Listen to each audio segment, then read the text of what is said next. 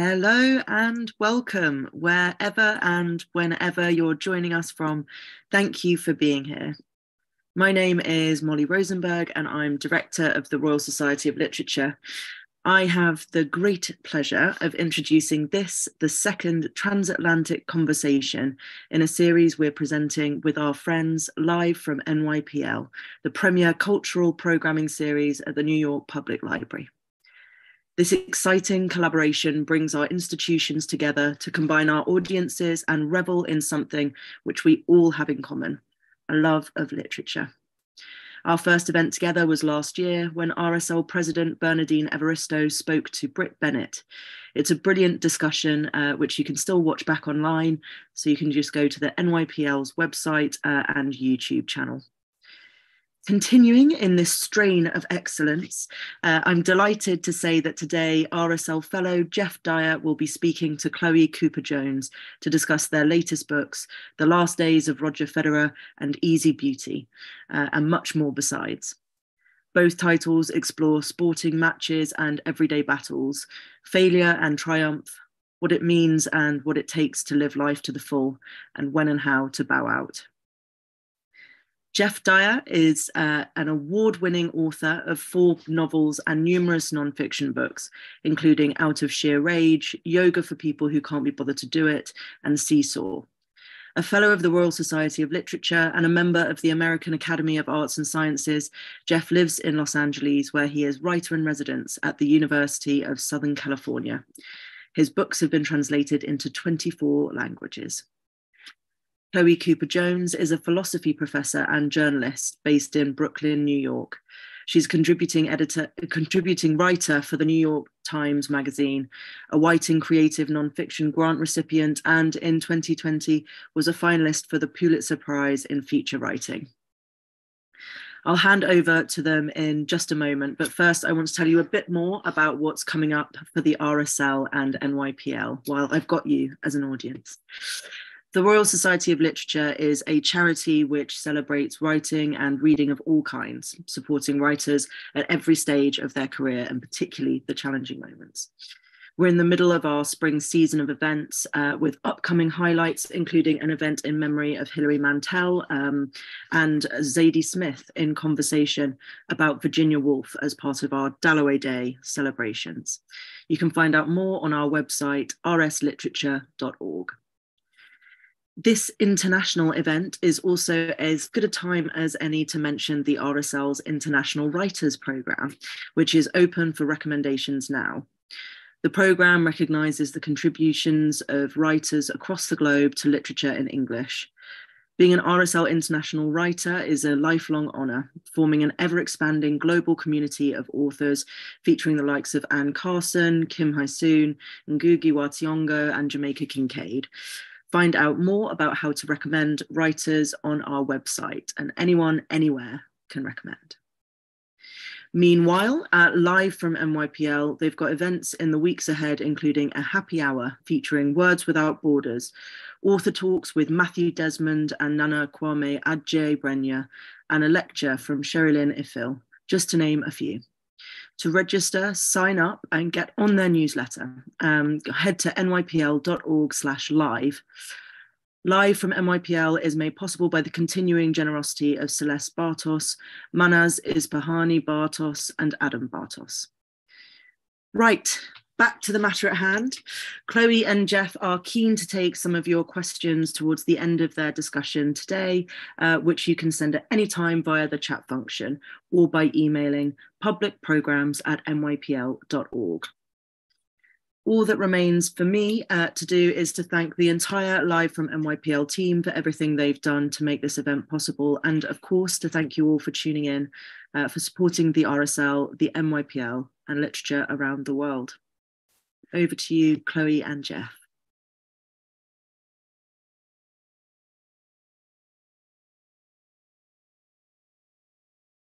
Hi, Geoff. Hello, Chloé. Hi, great. We're going well technologically, at least so far, aren't we? I think so far, so good. Thank you, Molly, for that great introduction, and thanks to the New York Public Library for having us. And so, Geoff, we agreed that we'd start by, I get to tell the story of how we met and how that meeting is, I so rudely and without your permission wrote about actually in my book, and then you get to tell your version of it if you want a rebuttal. But Geoff actually plays a huge role in a very pivotal moment of my book. Most of my book is a travel log in which each chapter takes place in a different city. And I went to Indian Wells, California in my first assignment as a tennis journalist. And throughout that experience, I was the worst. I was the worst tennis journalist of all time, largely because I didn't know a single thing about what I was doing. And so I was just in a constant state of failure. But I had made one good decision, which is I had brought Geoff's book, White Sands, with me. And I was reading it every single night in my hotel room as I was also ruminating on all the ways I had embarrassed myself in front of Rafa Nadal that day, or had accidentally turned on the flashlight on my phone and had blinded a tennis player as they're trying to serve.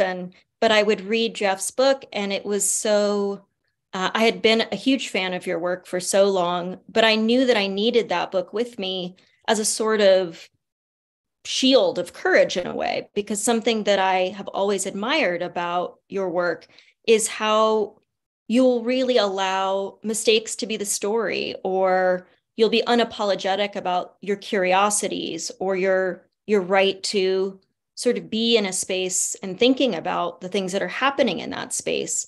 And so I did this like sort of, intense sort of, I don't know, mental project of just pretending I was you and walking through Indian Wells going, well, Geoff Dyer would see this situation as funny. He would figure out a way to write about it. And I could, what would Geoff Dyer do? And then as I was there, I started thinking I was seeing you everywhere. And I thought, the mind is such a strange thing. You can hallucinate Geoff Dyer whenever you want. And then I was in a press conference, I believe with Roger Federer, after he maybe had beaten Nadal on his way to winning that tournament in such spectacular fashion. And I thought, I see someone I think is you, and I just follow you like I'm in a dream until finally you turn around and it's you. And I sort of, I was so overwhelmed and also felt very surreal. It was sort of one of those moments that felt like it was breaking reality for me. And I think I just said, "You're here." So, I've made you appear to guide me through this sort of absolutely humiliating, horrible experience of being the world's worst tennis journalist.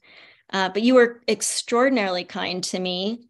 And I remember one of the first things you said. I mean, I have so many questions that come from this encounter, and I want to let you tell your version of it.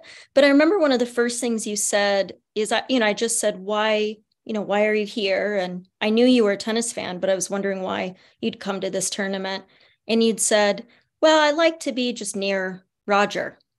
And I thought that was, I completely understood it on such a deep level because I felt the same, but I don't think I had the presence of mind to ask you at that time. So I'll ask you now is, what do you think just the sheer presence or the sheer proximity to greatness, what do you think that does for you, and why Roger specifically was somebody that created a sort of singular charge that could only be sort of accessed through proximity?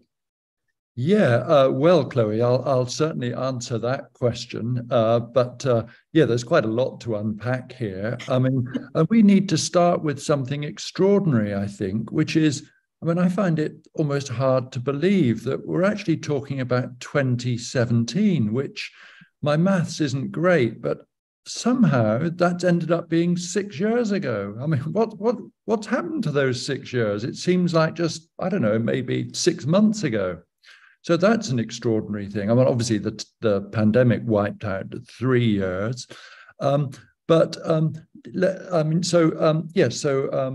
I read your book, of course, and I saw that there, and I was reading it once I realized that I was making an appearance at this tournament with a gathering sense of suspense and dread.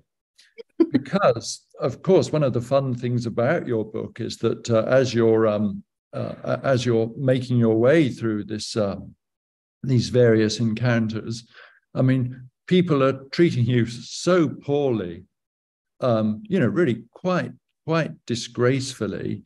Particularly these hardened, these seasoned sort of tennis reporters, and there are you, an outsider, and you're sort of in danger of sort of pissing in their pot, as it were, which no one likes. And so I thought, oh my God, I thought I'm going to emerge from this like a total jerk, surely. And I was just so waiting for the moment when I would say, especially given our extreme height differential, I thought, oh my God, she is she's setting me up here. And then, to my great relief, I really do emerge, not only unscathed, but as kind of, with flying colors. So I'm very grateful to you for that. And I wonder if it's something that, on reflection, maybe it's not that surprising that I emerge okay, because maybe you share my sense that I have this real thing of, it's a matter of honor in my books when I write about real people that I've encountered, and nobody's ever objected. And that matter of principle for me is that nobody can appear in my books looking worse than me. So maybe we'll come back to that as well in a moment, because I don't want to lose sight of this important bonding experience that we had of proximity to Roger. Yeah. And this was 2017, of course, just to provide a bit of context for people who aren't tennis nuts, when Roger had been really in the deep twilight for a long while, and then he recovers from knee surgery, amazingly wins the Australian Open in one of the greatest finals against Nadal. And then he's at Indian Wells, which is another stepping stone, it turns out, to winning in Miami and then winning Wimbledon. So it's Roger's great return to the top. And yes, I was very excited to see him. And I particularly remember that press conference where we were together. And I was there with my friend who was, I was in my late 50s there, and my friend was in his mid 50s. And these tennis press conferences, they're extraordinary, really, for the amazing lack of charm that these players bring to these occasions. And they have to do it, and it's boring for them, and people ask pretty silly questions, whatever.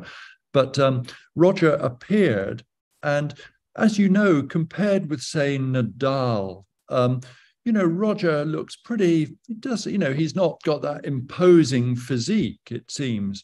But when he entered the room, I mean, physically, he was just this Greek god. And I so remember that my friend and I, these two sort of late middle-aged guys, we sort of went, like we were teenage girls in the presence of Justin Bieber or something, even though that's probably an archaic reference now, and there's somebody more sort of teen appropriate. But yeah, that being in close proximity to him was an even more intense affirmation of that which you get seeing Roger play live. Because on TV, it does really look effortless. But when you're seeing him playing, you're realizing that there's an enormous amount of muscular propulsion behind that grace. And then you see him up close and you realize that, well, of course, he's a supremely fit athlete.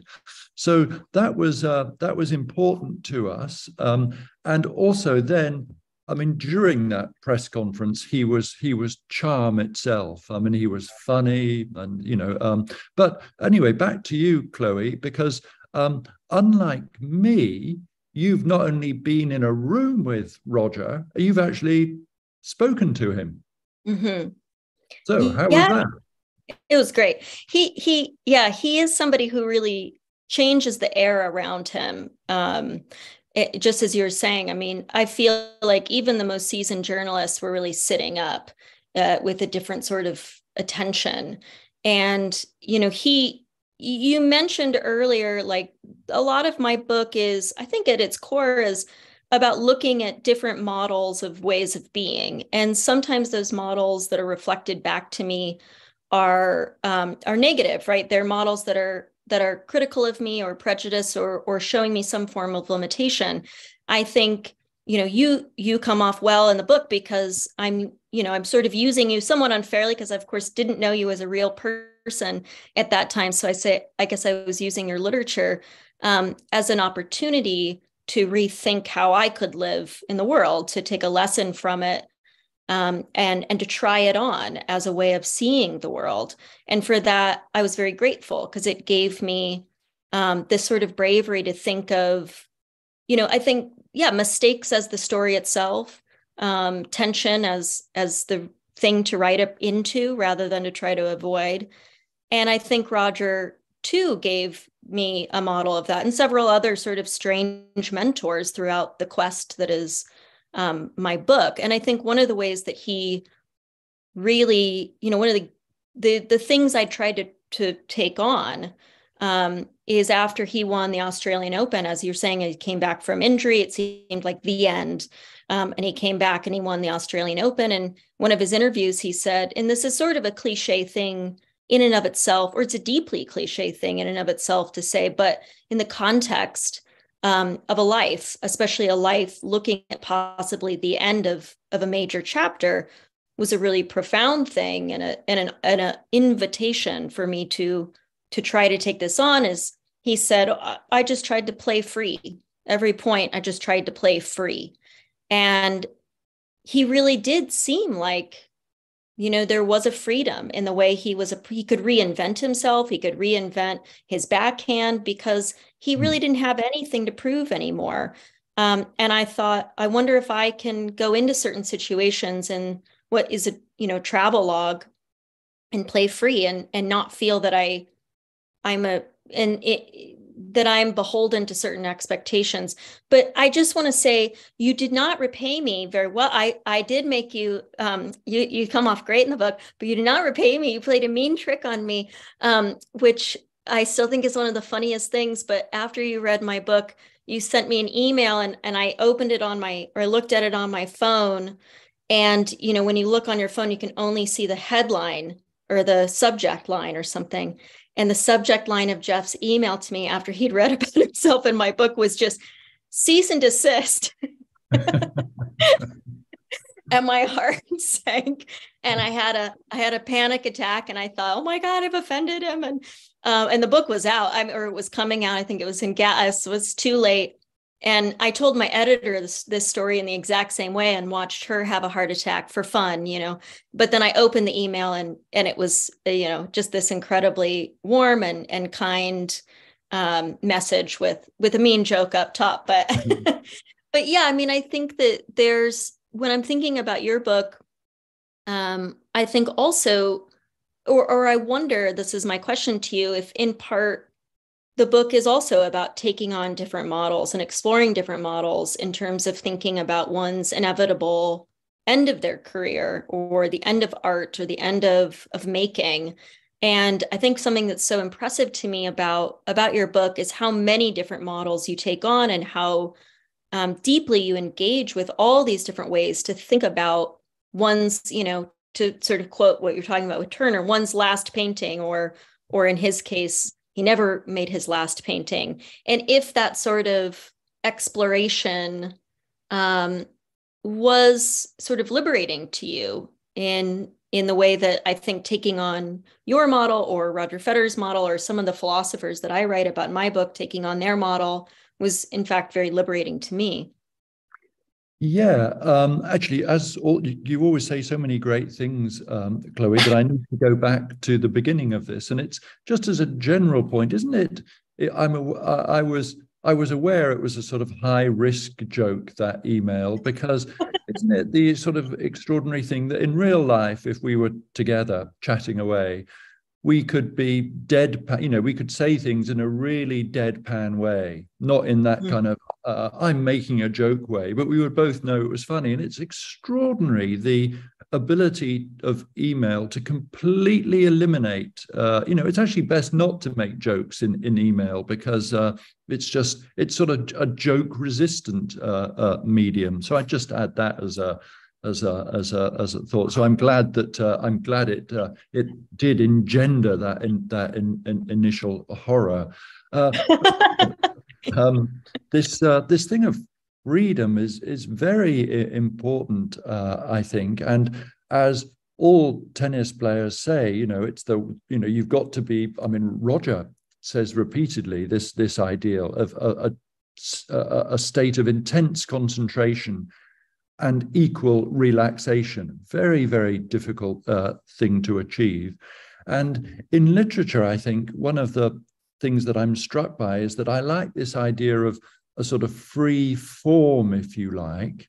And I know we shouldn't use this forum to sort of bitch about reviews, but it's fair to say, I think, that this book of mine had a lot of negative reviews. And the thing that most irked me was people saying it was unstructured. And it really wasn't. It had a beautiful and unique to itself structure, but it was not the kind of structure that is sort of indicated by chapters, here's something I've come increasingly to not like so much. These books now where the introduction serves as a sort of reheated version of the proposal that led to its being commissioned. So it's sort of selling itself to the reader, as it were. Whereas I like the idea of a book, the form of which is not announced in advance. And I think it's at the beginning of Michael Ondaatje's In the Skin of a Lion, when he says something like the first words of any novel should be something like, "Trust me, there is order here, but very faint." And I think we're accepting of that in fiction. And indeed, there's the Goldsmith Prize, which is, it's a UK prize, but it's designed to foster experimental or unusual writing. But it's funny, in non-fiction, I think there is much that people want to sort of know what they're getting in advance. And I think it requires a kind of patience and trust to see what kind of structure is operating. And I mean, I'm aware of how mistaken it would be for us to try to come up with tennis metaphors for everything. But I like this idea of a sort of, also stylistically, a kind of, the sort of racket tension, a bit of the style of it being loose, of it not being too uptight, as it were. So let me throw this back to you now. What's your relationship how would you describe your relationship to form and stylistic tension, as it were? What do you string your books at? Well, I thought a lot about being in very specific conversations with specific structures, but also specific traditions. So I think my book is, it really maps exactly and precisely onto a quest narrative. There's 12 steps in, Joseph Campbell's quest narratives, and there's 12 chapters in my book. I meet mentors and cross thresholds, but the mentors are like you and Roger Federer and Beyonce and Kant. And, the thresholds are internal largely, but I thought about that tradition of the very classic quest narrative. The book begins with me leaving home and ends with me returning home, but with new knowledge. And then I also thought about the history of travel narratives, and where a body like mine, a life like mine was typically absent from those sorts of travel narratives, and wanting to be very aware of it very intentionally entering the history of travel writing. So those were two things on sort of larger scales, tradition-wise, that I was thinking a lot about. But then on the more local level, form-wise, I think that the driving force of the book is about perceptual change, about how it is that new information or experience or time allows us to quite literally perceive differently. So on almost every single page of my book, there's an example of both small and large of major perceptual shifts. And my love of tennis actually came from desiring to really understand what I was seeing, because the first time I was watching tennis, it seemed like the most boring thing on the whole planet, just a ball going over a net. And I couldn't see any of the strategy, the grace, or the intention until I learned more about the sport. And Roger Federer being sort of a great guide into that, a mentor into that, because he had an aesthetic power that I could appreciate before I understood what it meant in a sporting context. And so the way that perception can shift, that was an important structural, sort of beating heart of the book, because the bigger idea of the book is wanting people's perception of a disabled body to shift. And to go back to something you were saying much earlier on, that also required most intensely my own perceptual shifts, because I have to be the person who is doing the most work in the book, not asking other people to do the most work. And I am the worst person in the book by a mile, or the most sort of confused or ethically questionable person in the book. And it's my own perceptual shifts that have to be the engine for asking anybody else's perceptual shifts to happen. So that happens throughout the book and is all sort of aiming at an intention. But one thing I was thinking so much about the structure of your book. I'm so glad that you brought this up. We didn't plan this ahead of time, but I was thinking about it so much yes, it's freedom, and it's in, the sort of roving curiosity and the way that it feels at times like a constellation, but how each chapter has ligatures that lead us so intentionally from one section to another. But then I wanted to ask you, because I felt like maybe I'm projecting one thing on you. And so either you'll tell me that I'm projecting accurately or inaccurately, but I was rereading it. I read it when I got the galley very early from you. And then I was just rereading it this week in preparation to talk to you today. And I was feeling so transported sort of psychically to the way my brain was processing information during COVID, which was anxiety was fueling me to sort of look at something and move. I was moving in a more staccato rhythm in terms of how I read, how I thought, and how I wrote, longer sort of, narratives that are building step by step by step. That didn't seem really possible. It didn't seem to fit the way that my brain was interacting with the reality of the world. And there is something in your book that feels, I don't know, like not like just outside of what you're writing about, like an important sort of time capsule of that moment and the way that the mind processes the impossibility of a global pandemic, but also, of course, content-wise, the impossibility, inevitability of, what do you say? You have such a beautiful line, the possibility of depression that you sink into that's so deep that it's indistinguishable from bliss. Yeah. And that's, what a beautiful thing, but also an impossible thing to wrap one's mind around. And one doesn't approach that in a straight line, those great profundities. And so I feel that that's, for me, living underneath the structure of your book as well. And I'm curious if that resonates with you at all, or if that's just my projection. Yeah, sure thing. I mean, again, though, I need to go back to something you were saying earlier, because I completely accept your point about the sort of quest narrative of your book, and of course that's about often, we come across this as a form of literal travel. But I think it's worth saying that it's possible to write, as it were, an intellectual travel book without leaving your room. And I love reading any kind of book whereby I end up in a very different place epistemologically by page 250 than I started out with on page 1, even if that doesn't involve any physical journey at all. But I'm also aware of how useful the physical journey is, because as soon as you have, it seems to me, an actual physical journey, you've got inherent narrative interest. So the one I always cite with regard to this, because it's just such an extraordinary book, is Lonesome Dove by Larry McMurtry. We start in Texas, we end up in Montana, and it's just incredible, really, the narrative grip that you have there. And in the case of the structure of my book, I mean, it really doesn't work like that. We certainly don't start in Texas and end up in Montana. It's drifting sideways. There's a lot of sort of associative stuff. But I think something different is going on. I was talking about reading your book and the sense of dreadful suspense I had.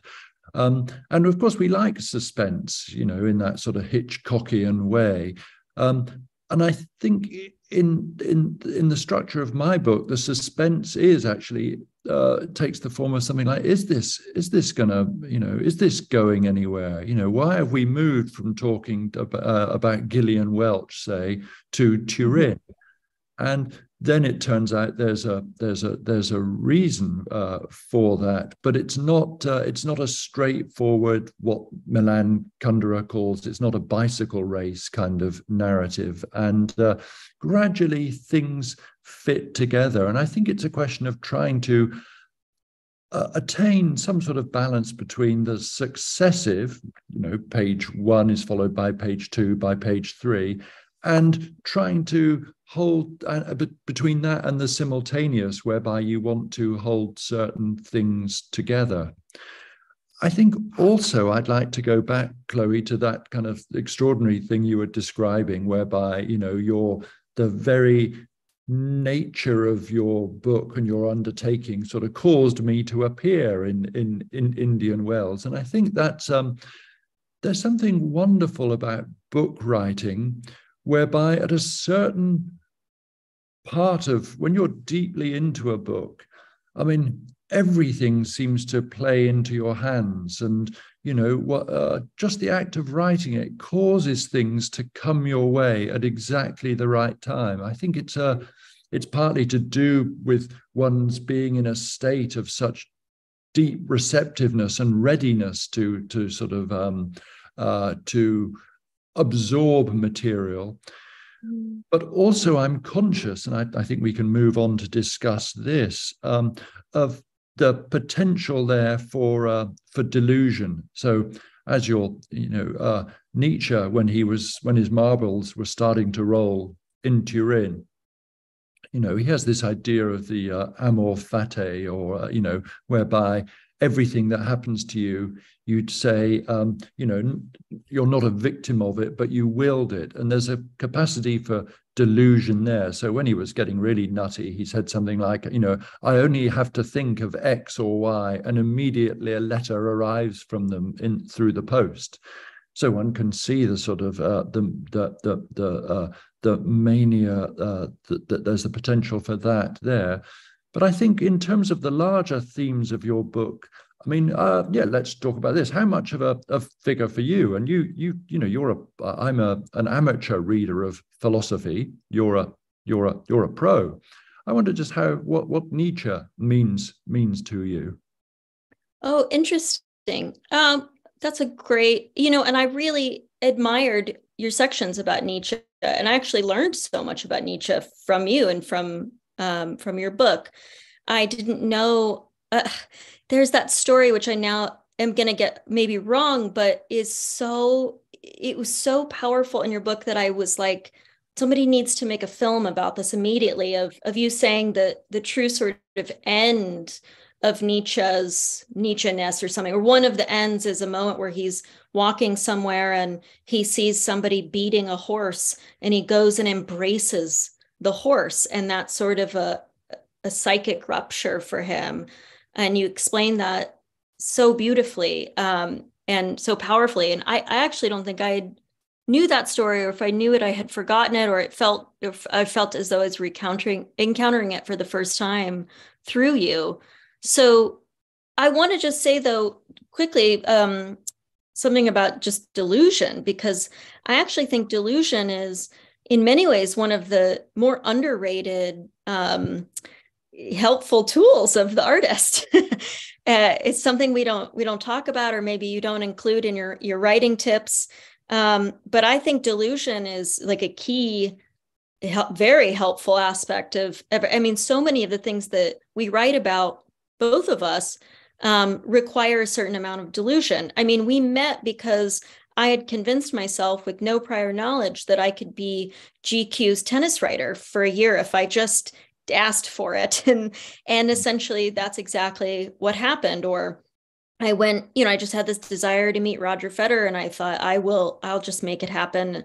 Or I go to a Beyonce concert with no real way of getting to the stage and sort of talk my way into it, out of some sort of delusional belief that if I understand the sort of social circumstances of the moment well enough, that I can mold reality into the way that I want it to be. And I think that something that's so interesting in your book all the way through, it's sort of an undercurrent of so many of these conversations about the ends of work, and about Nietzsche, and about, Turner, about so much of that choice to retire, is the line between what we might call productive delusion or motivating delusion and destructive delusion, or the delusion that pulls us so far away from the center. And I wonder how you conceptualize that line,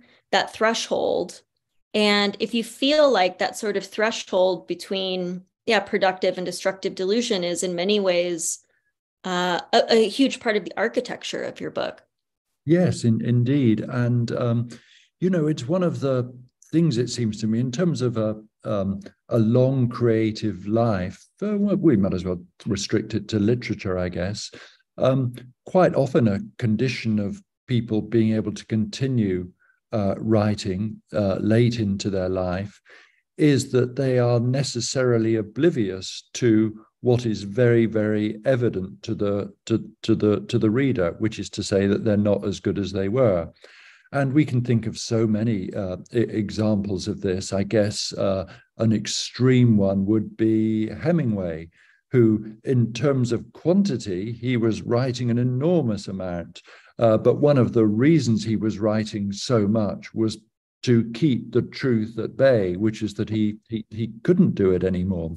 So an event, there's all sorts of reasons why Hemingway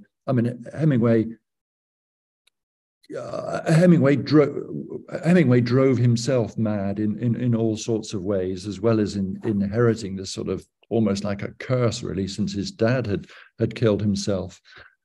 So there are so many different ways of that this can manifest, and then there's the alternative, I guess, whereby you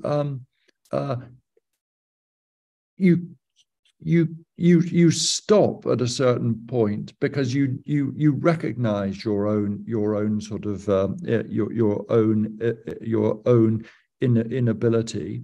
But then I guess, this is, I think, a useful thing to discuss. So I was just at this.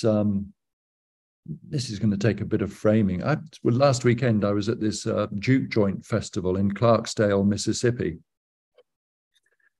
and it was wonderful. It was amazing in all sorts of ways. And there's lots of the blues that I'm not really drawn to, but one of the things that does interest me a lot is the way that could it be that some kind of debility, an injury or a disability, a decline in your technical ability can in some way result in one's doing the best work of one's life. So, there's various sort of examples of this, and we'll come back to the blues people shortly, but it's something that I've never really been able to sort of clarify. But, if we take Maria Callas, the ultimate tragic diva, and whose life was so,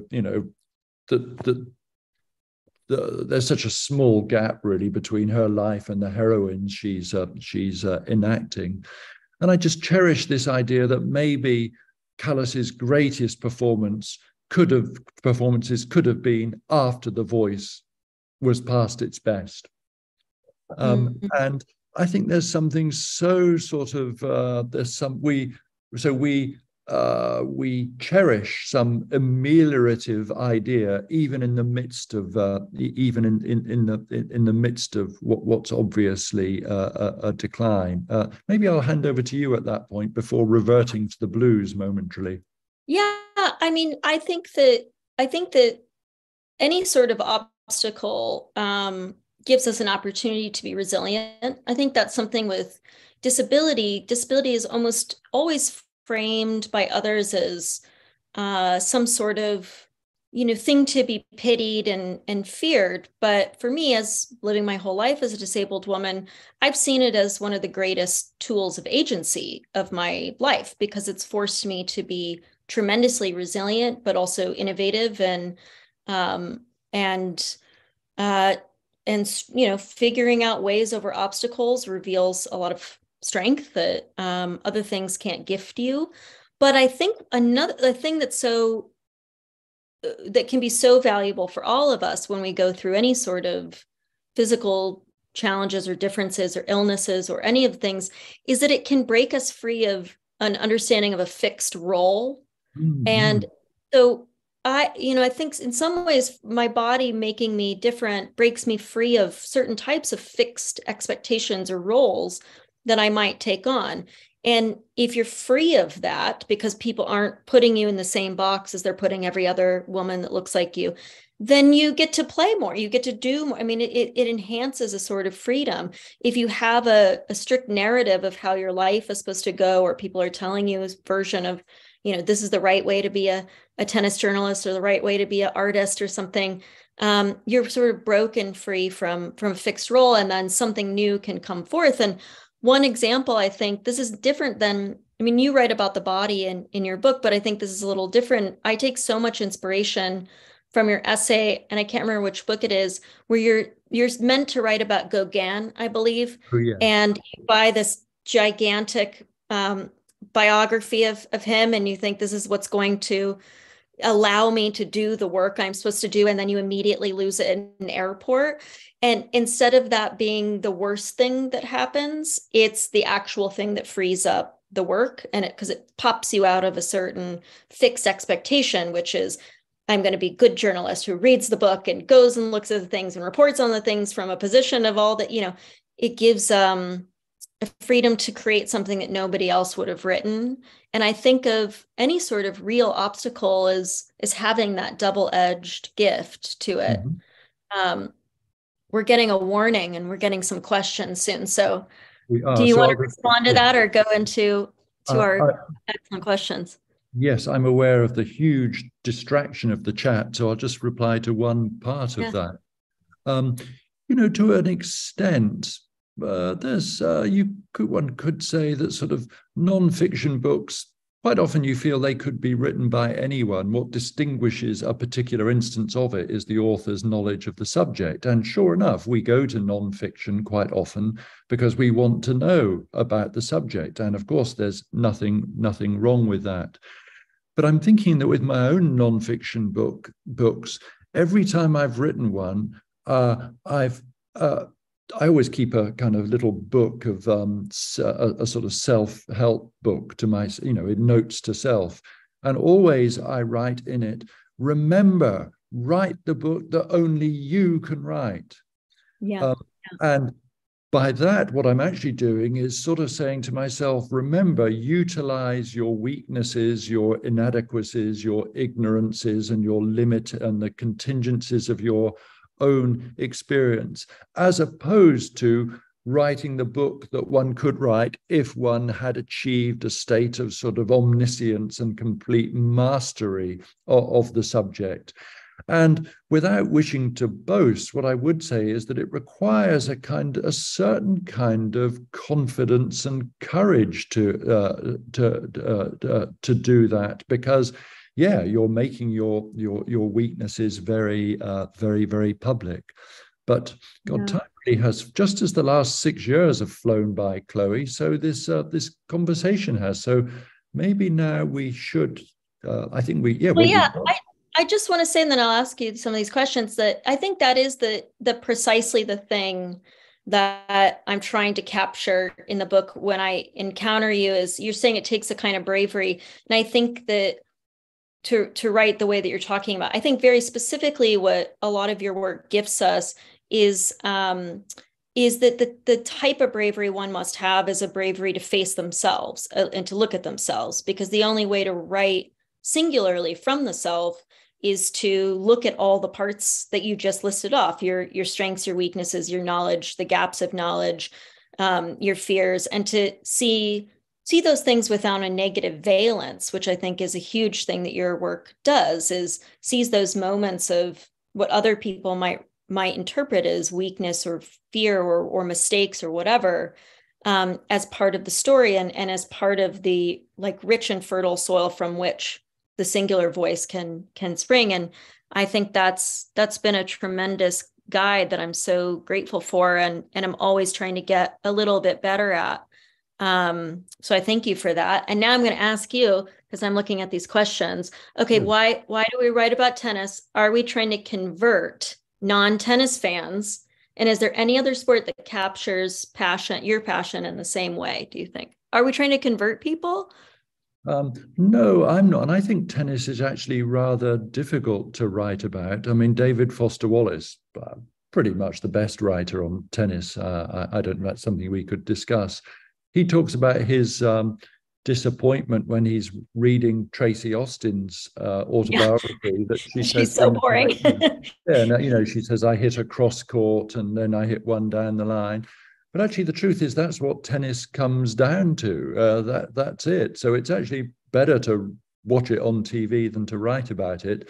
So I actually think, so there's not a huge amount of great writing on tennis, I think, whereas there is an amazing amount of great writing about boxing, which is quite interesting, given that, as Joyce Carol Oates writes in her brilliant book on boxing, what happens in a boxing ring is happening at a place beyond words. But weirdly, there's been a lot of words in that place. You should respond to that question also, of course, Chloé. Well, my response is I actually got to ask Roger what he thought of David Foster Wallace's piece on him, the very famous piece. And his response was, yeah, he got a lot out of the 5 minutes we talked.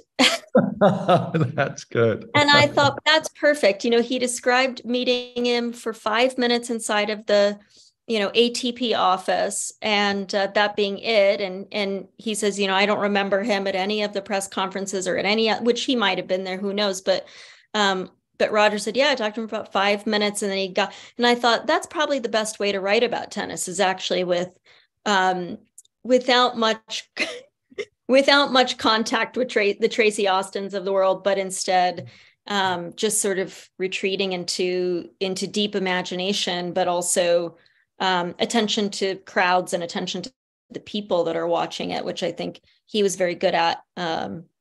So I just jump in there about Foster Wallace. It's a great essay, but the interesting thing about it, I think, is that if you talk about a stylistic affinity between the writer and the subject, he was such an un-Federer-like writer. He had he had much more in common with Nadal and his endless tics and obsessive compulsion. So stylistically, Foster Wallace was always pulling his pants out of his ass and switching into all this kind of stuff. So I think there was that lovely irony there.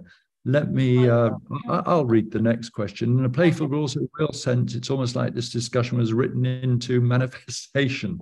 Is there another event or a person that you've written into manifestation? I think that's a good one for you, Chloé. Yeah, I feel like my whole book is sort of a bizarre, some bizarre manifestation, and that, I watched Roger Federer win the Australian Open, and I thought, every once in a while I come into these moments of having the most intense feeling, I guess I think of it often as kinship. And then I try to think, well, what is kinship in these sort of circumstances when I feel this sort of kinship to an artist? And we can, artist being able to interpret that word as broadly as possible. And I think maybe the closest I can get to it is every once in a while I encounter somebody's work, whether it be an athlete or a musician, or a friend, or a writer like Geoff, is I have a sense that there's something I desperately want to know, something I desperately want to learn, and that in a way I'm standing at the threshold of that knowledge. And the only way through the threshold is if this other person opens the door for me. And I think it's just when I have that feeling, I'm sort of like a dog with a bone. I just go after it as intensely as possible, because I think the kind of knowledge that I am able to acquire from people who are committed to making things in the world it's one of maybe the strongest things that keeps me alive. However, I will say that as true as I think everything I just said is, I really believe everything I just said. I also think there's some retroactive delusion, that plays a role in this too, and sort of going like, I made Geoff Dyer appear. Well, also I went to the tournament as to where he lives and he likes tennis. And, maybe it was sort of not that strange to see you of all writers there. But, and yeah, so I don't know. Have you ever manifested anybody, you feel? Well, we would have to go, for the most extreme example, we'd have to go way back in time to 1989 when I wrote this novel, The Colour of Memory, and I invented a sister for myself because I'm an only child and I'd always wanted a sister. And anyway, and then I met somebody that I fell in love with who was really had many of the same characteristics of this invented sister. So that would be that's a very distant version of that. Let's see, we've got another one here. So it's easiest if we read it out loud, isn't it? When it comes to including yourself as a character in your writing, Geoff's remark, those I write about, no one looks worse than me or something. Say more about the fine line between self-depreciation and being honest with one's representation of self on the page. Oh, that's a very good question. Would you like to start with that? And while you're talking, I will try to process an answer too. Oh, okay. I will if you want to start. You're quicker witted than me, Chloe. Well, that's not true. There is a moment in my book which really doesn't serve any purpose. I tried to make my book very intentional and to make very hard cuts, but there is one part in the book that is me making Geoff laugh with a joke that has absolutely no business being in the book, except that I wanted to memorialize that I had once made you laugh, which was I'd come out of a press conference with Roger Federer, and I had actually gotten to ask, is the first time I'd ever spoken to him and asked a question. And I said, I was so scared. And the moment felt so terrifying to me. I felt like time expand, and I felt sort of my core self fleeing. And then I said to you, I as soon as I got called on, I lost my English altogether. And you said, oh, that's it. Wait, what's your first language? And I said, oh, it's English. You sort of gave me a laugh, and I was like, that's going to go in the book. I don't care. Yeah. But that's not answering the question. I think my answer to the question is, in anything I'm writing, I'm really thinking about what I'm asking of my reader, what I want them to what insight I want us to move toward, or what thing in them I want to expand or question or challenge. And I think that I instinctively feel I know when I'm reading a work by an artist who's just telling me to do that, or who's instructing me on how I ought to be or how I ought to think. And a particular area of my personality is that I reject that immediately and shut off. But when an artist is willing to go on that journey with me and ask themselves most stringently the sort of challenges that they're putting on someone else, they're putting on themselves first and foremost. then I feel like I'm with a person. I feel like I'm being communicated with. And those are the things that that are most expansive. But I think the way this question is formulated is really important, because they're saying, one must pay attention to that fine line between self-deprecation and being honest. And I do think that self-deprecation is, like the Janus face, other side of the coin of self-absorption and deep vanity. So I think it is very important to root out things that are pure self-deprecation, because that's performative. And I don't really want performative things in my work. What I want are deeply probing, searching things. And that means sometimes uncovering the darker corners of myself, but still require, as Geoff said so beautifully, really trying to look at the self as whole, and from that wholeness to speak. And that's not something that I think with every single book or every single piece I write, it's a new challenge. It's an evolving challenge to locate that threshold. And I think the challenge as you age and as experience changes you, that also changes the threshold. And so it's not one that I think any good artist feels that they have a firm grasp of, but rather that they're always looking for.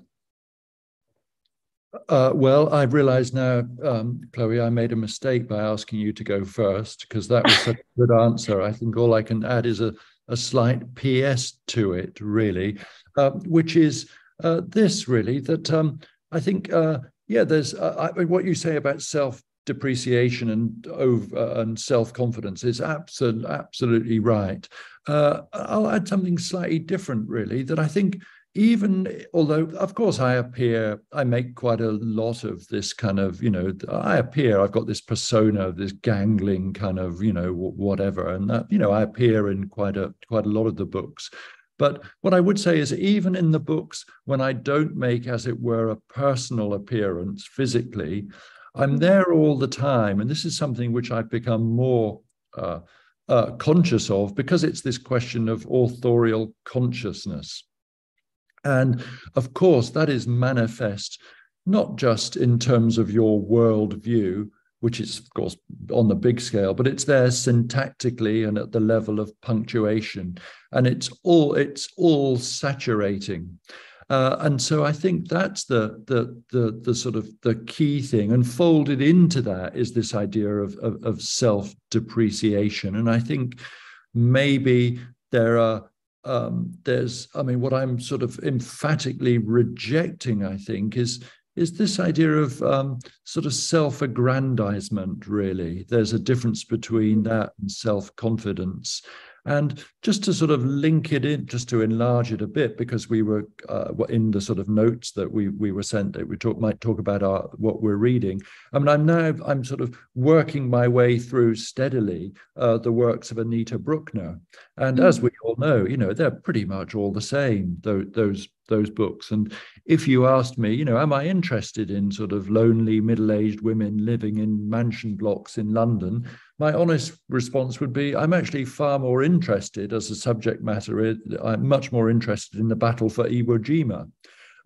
But it doesn't matter, though, because these books of Bruckner's, I've read maybe a third of the 24, so I've read about 8 of them. It's that complete saturation of each book in Bruckner's consciousness, and that to me is endlessly fascinating. She doesn't appear in them physically, except she's there, absolutely there on every page. Time has moved on quickly again. Oh yes, we're down to our last minute. I guess we should answer this last question, which feels like one we could answer in a minute, which is, do you have any current tennis muses at the moment? And my question I'd add on to that is, at one point in your book, you talk about sort of life going on and tennis going on, and you say, I don't miss Roger. You recognize for a moment, at least, that you don't miss him. And I guess I wonder, but do you miss him? Well, that was a particular moment when I said that, when, like everyone in the world, I was so in love with Emma Raducanu. And that was so magical. And I don't want to join. I mean, it's let's put it like this. If I'm not missing Roger now, I don't think it's because Emma Raducanu has continued to absorb our attention. I think my interest in tennis is really going to. I don't think it will. It will not attain the same level that it did with Roger. Even though, of course,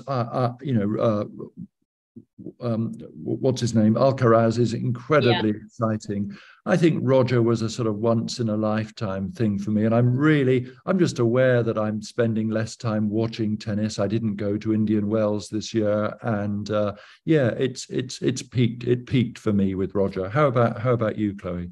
Yeah, I think so. I think, when people talk about the greatest of all time, which is maybe sort of an irrelevant conversation. And in some ways, and they always say, sort of always look at the slam count.